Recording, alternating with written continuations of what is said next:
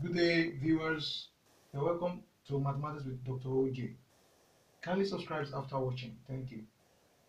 In this video, we shall be discussing basic arithmetic operations in algebra. What are the arithmetic operations that we have? The basic ones are the basic arithmetical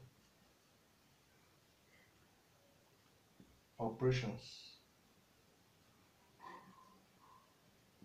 are addition,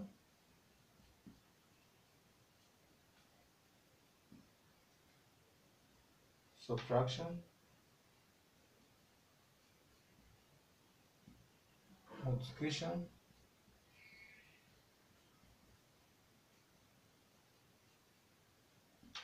and division.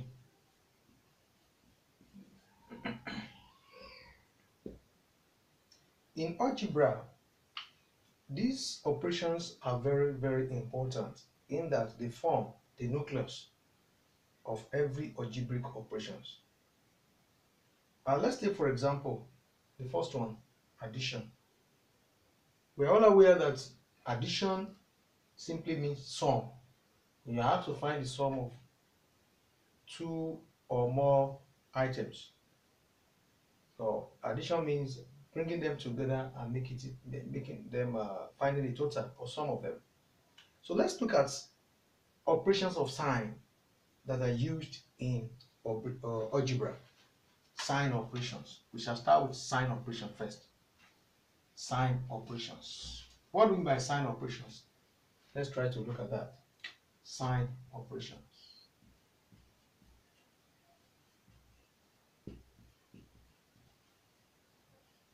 in algebra. We start with the product of two minus signs will give us addition sign. The product of a minus sign and an addition sign will give us a minus sign. That is, minus times minus is plus, minus times plus is minus, and plus times minus is same thing as minus, while plus times plus is equals to plus. This might look very elementary and basic to some of us, but in actual fact, some students do run into troubles when they have to find the product of each pair of the signs. So let's look at how this could be used in algebra with these very basic examples. Examples.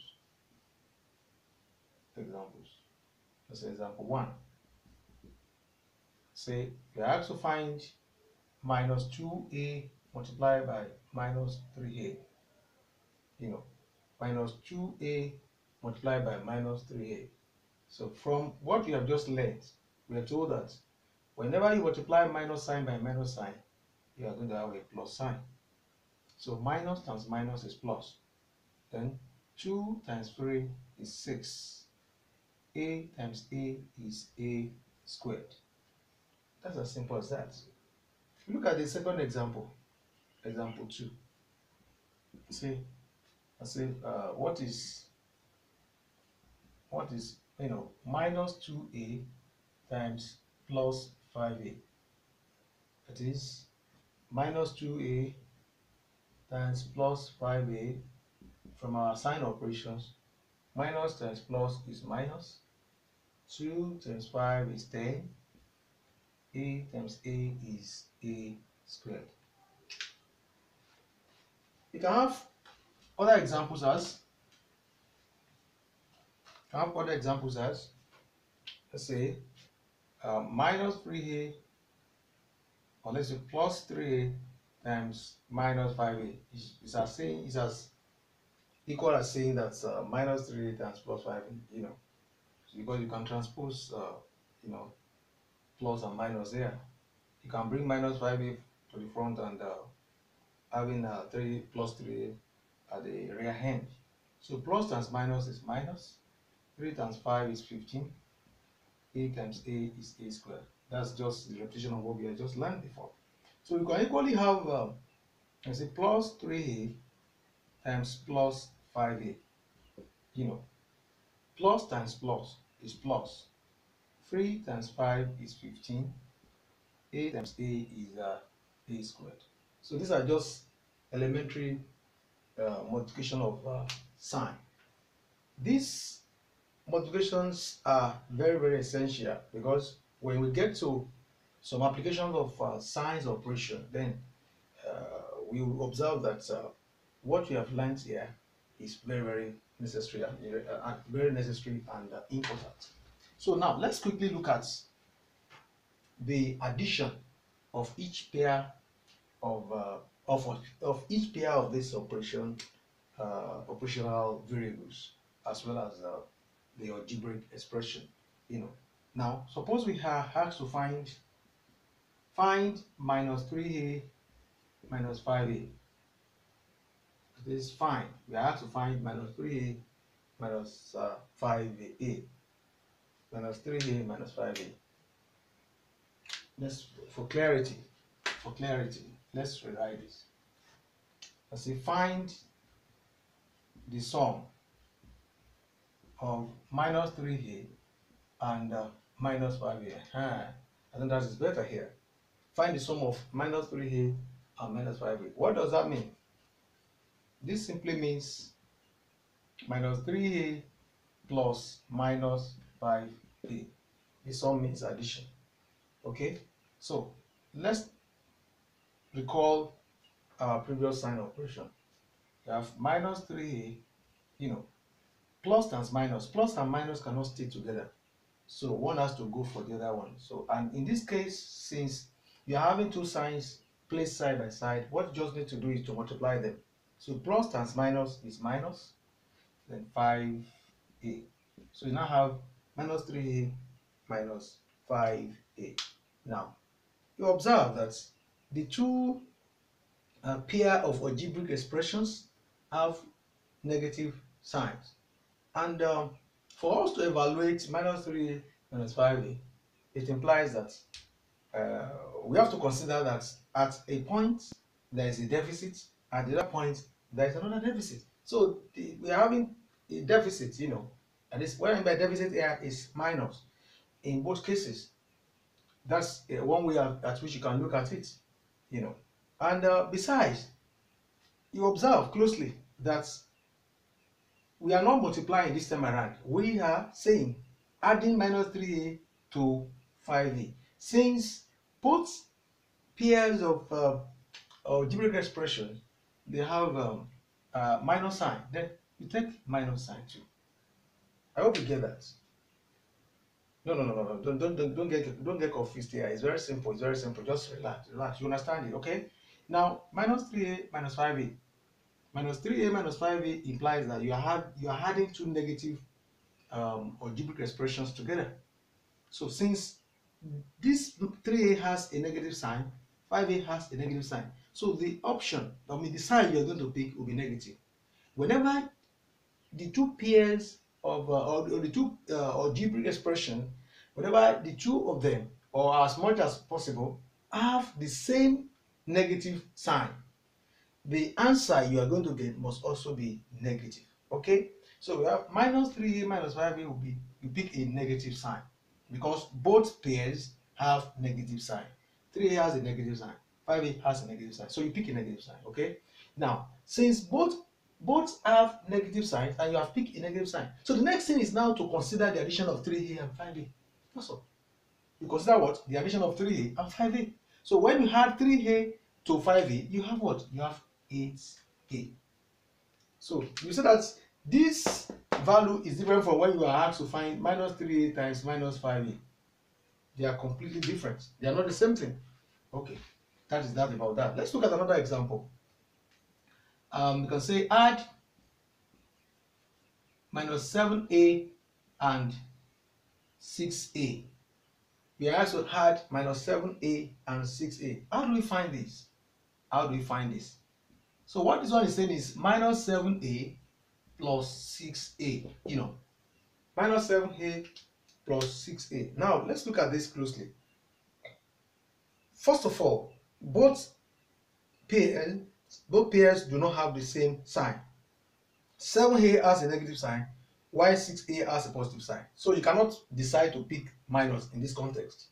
Even though it might be coincidentally right, yet since both of them do not have the same sign, you must be very careful. So which do you now pick?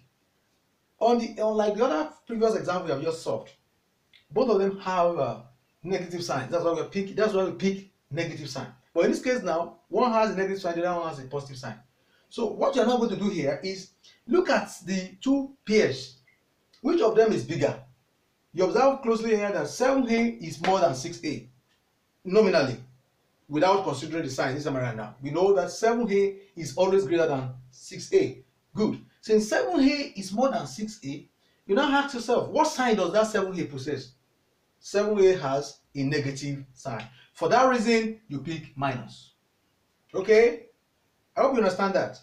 I repeat, between 7a and 6a, which one is greater? Without considering their signs, 7a is more than 6a. Fine. Now that 7a is more than 6a, and you know that the sign that 7a has is a negative sign. So you pick that negative sign. So you have minus because 7a possesses a minus sign. Good. Having done that, the next thing is now you want to add 7a and 6a. But the addition you're going to have here is not just directly, it's not a direct addition where you say 7a plus 6a is not 13a. No, that will be wrong. So what you do here is that since 7a has a negative sign and 6a has a positive sign, if you multiply that minus sign by the positive sign here, you know you're going to have minus sign because minus and plus is minus. So that implies that you will subtract 6a from 7a. Okay, you understand again? Okay, take note of this. It's simple. It's simple. Come on. Now you have a negative sign, a positive sign. We pick a negative sign because the one that has a negative sign is greater than the one that doesn't have a negative sign. So that's why we pick what? Minus sign here. Okay. Now, for us now to evaluate completely, we have to what? We have to multiply this sign by this sign, this negative sign by this positive sign. Minus and plus is minus. So that minus you have obtained now will now be used to subtract 6a from 7a. That will be what? That will be a. Oh, you said 1a. No, there's nothing like 1a in mathematics. You cannot have 1a. Okay, it's wrong to say 1a. No, it's very wrong. So instead of saying 1a, you write a. Because you have 7a here, it's just like say, 1, 2, 3, a, 4, 5, 6, 7. These are 7 a's. I want to subtract 6 from all the a's. 1, 2, 3, 4, 5, 6. So you are left with 1a, but not 1a. You write a. Okay? Now, that about that. Let's look at further examples. We have something like this. Suppose we are asked to find the sum of, minus 6a plus 7a. You can see that this one is just the reverse of the previous example. We have just tried to change, we transpose the signs there. Okay, now we want to find what? Minus 6a plus 7a. In this context, like we have just done here, which is bigger between 6a and 7a? Because they don't have the same sign, so you have to consider the bigger of the two. 7a is more than what? It's more than 6a. So you have to take the sign that 7a possesses, and that is what? A positive sign. Okay, now having taken a positive sign, now multiply the sign of 6a by the sign of 7a. So minus times plus is minus. Use that minus to subtract 6a from 7a. So you have what? 6a from 7a will go. Instead of writing 1a, like I told you the other time, you write a. So minus 6a plus 7a is equal to plus a. Now finally here, suppose we have to evaluate 3a squared plus 10a squared. This is another beautiful example. Let's say we put plus here. 3a squared plus 10a squared. It's as simple as the previous one you have done. There's nothing special here. You observe that we have 3 has a positive sign, 10 has a positive sign. And we have a squared. Since a squared is common, so you have nothing to fear. You don't have to, stress yourself. A squared is common to them. Take note of that. The sign that these two pairs of algebraic expression possess is positive. So you take a positive sign. Having taken a positive sign, now automatically, if you multiply plus by plus, you are going to have plus. Plus times plus is plus. So use 3 and you add 3 to 10. And this because the multiplication of plus and plus is plus. So if you add 3 to 10, you have what? 13. And since a squared is common, it's what? A squared. So you have 13a squared. It's not difficult at all. It's just like when you are asked to add 3a squared, you know, these are 3a squared. You now want to add it to 10a squared, you know, as much as 10. So by the time you add them up, you are going to have 13a squared. So this is where we're going to stop for now. Kindly subscribe to this channel. Thank you very much. God bless you.